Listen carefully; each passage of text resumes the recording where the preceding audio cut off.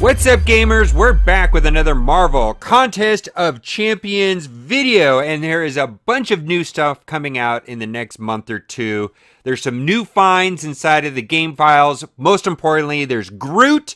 But let's take a look at this Netflix, Daredevil, and Jessica Jones thing. On this website, Mashable.com, it talks about the new 6-chapter story quest for Marvel Contest of Champions were introduced mid-November, featuring Jessica Jones and Daredevil.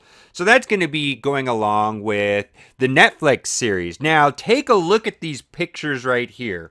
Let's go into the other screen. Here we are. Now, I don't know who pulled these game files out of the game, and I'd like to give somebody credit for it, but I can't read the name. It looks like it's Kermit D or Cormit. I don't know. Really hard to read your watermark, dude.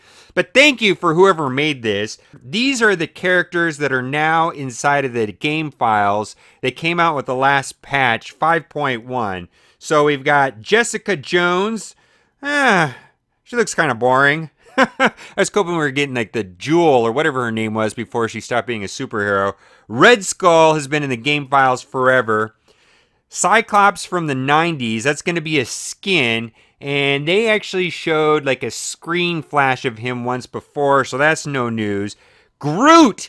Now this is huge. They said they were going to bring Groot, but they didn't know if they're going to be able to do it. And it pretty much had to do with the way the mechanics of the game work. When they made Ultron taller, they changed the way the game worked, which allows for taller characters. So now we're going to get Groot. Luke Cage has been in the game files since the game came out a year ago. And then there's also a Marvel Now Doctor Strange.